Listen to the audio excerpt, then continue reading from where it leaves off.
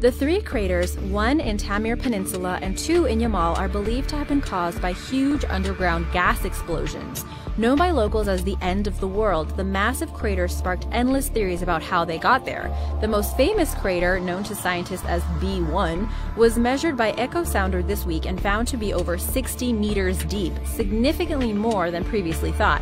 Discovered in 2014, the hole has been gradually filling up with water and is turning into a lake.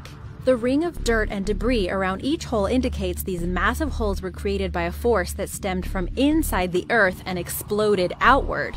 Theories for the cause of these explosions include stray missiles, gas-related mishaps, pranks. The holes are a kind of reverse sinkhole that has yet to be scientifically documented. Instead of collapsing in on themselves, it's thought the holes were initiated by underground fissures that caused the melting of permafrost. The holes then filled with natural gas, and when the pressure became too great, dirt and debris erupted outwards.